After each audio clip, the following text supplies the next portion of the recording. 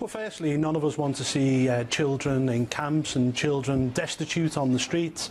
And of course, we should be doing our bit. Where the problem I have with this is I think we're doing a grand job out in Jordan and Lebanon. And, you know, aid charities are telling us for every one person that we bring here to Britain, we can aid 20 to 30 people out in the camps already. And the other issue that we have is there are 40,000 children in this country now awaiting foster homes. Will they be shunted to the back of the queue? I hope not. And we don't know the numbers which are going to come. But at the same time, Andrew, I will say this.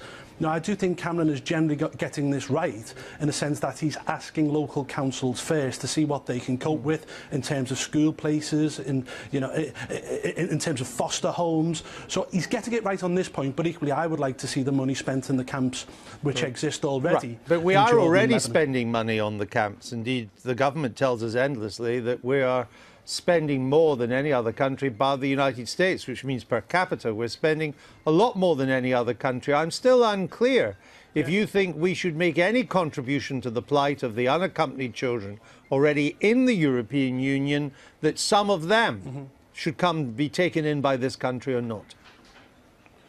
Well, my fear is that we will be encouraging even more trafficking. It could be a pull factor, and I think the Prime Minister was probably right on his point before this decision was taken. What we don't want to see is more children being brought through Turkey and in the Aegean Sea and forced across Europe simply because it puts money in traffickers' pockets. So therefore, I would rather take children directly from the camps which already exist in Jordan and Lebanon, where we're doing some sterling work. So that's a no. Well, it's a caveat, really. I want to see how many are going to come. And as I say, I don't want to see British children who are already waiting for foster homes shunted to the back of the queue. Moreover, Andrew, you know, a figure last night, there were 100,000 children in Britain last night who either slept homeless or were in homeless accommodation. I don't think it's wrong to say I want to see British children put to the front of the queue. Paul Nuttall, what's your view about Turkish people having visa-free travel inside Europe's Schengen area?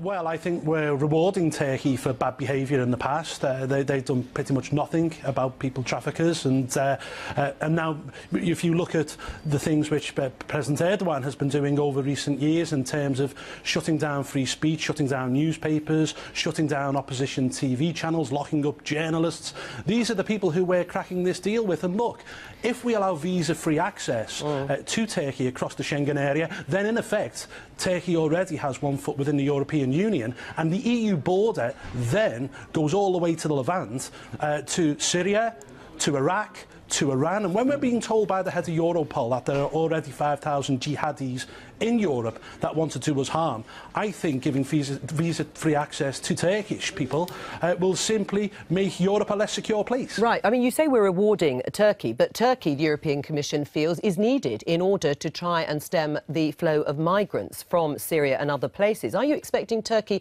to actually do something for nothing here?